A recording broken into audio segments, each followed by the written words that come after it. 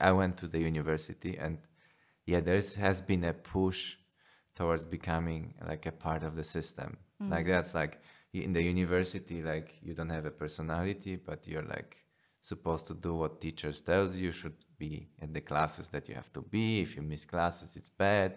If you don't do what we say, it's bad. And it creates this kind of mentality of obedience. It's almost like totalitarian regime. Although like the university I went to was luckily so disorganized, that so chaotic, that it did not have this influence on me, but it had this influence on other people. And then then you struggle. Then it's and then maybe if you don't agree with the values of the university, you drop out of the community in general, and you stop dancing because you don't want to be in this system.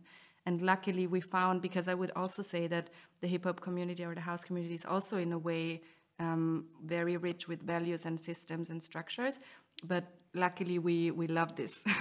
So yeah, but also personally, for example, I always wanted to do a dance education, and I was always like, I feel less, I feel like I don't know all these things, and I want to get this on a paper, how to do, let's say, a piece, or how to be a dancer, like a professional dancer or whatsoever. And I always compared myself with people who had an education, but then when it comes to real life situations, sometimes when I compare myself with people who had this education, then I feel like, okay, but actually I have this real life experience, which is also an education, because it's, we should value our like lifetime experience more. And even like when we started this podcast, we were saying like, we are all three of us not having an education, so we are not in a way good enough, and it feels so negative, and we shouldn't do that. You mean education in podcasting,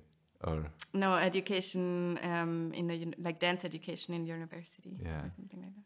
And also what we try to do in the last years is, when someone asks us, do you have a dance education? Usually we would automatically say, no, we don't, but, and then explain ourselves. But actually we said, it's so important how you communicate also about yourself. And that's why we try always now to say, I didn't do university, but yes, I have an education. I traveled through the whole world. I did a lot of workshops with different people, with different institutions, and I did it by myself. I organized it by myself. And this is just a different way of education. It's not part of the system we live in.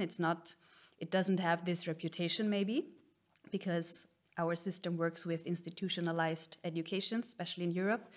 But it's just a matter of presenting yourself also. And we learned that, especially with Flavorama, with convincing people to support or to collaborate, it really makes a difference how you present all this, especially in a culture that suffers a lot of cliches still. So it makes a difference how you say, how you tell about it. And also like how we really feel about it, because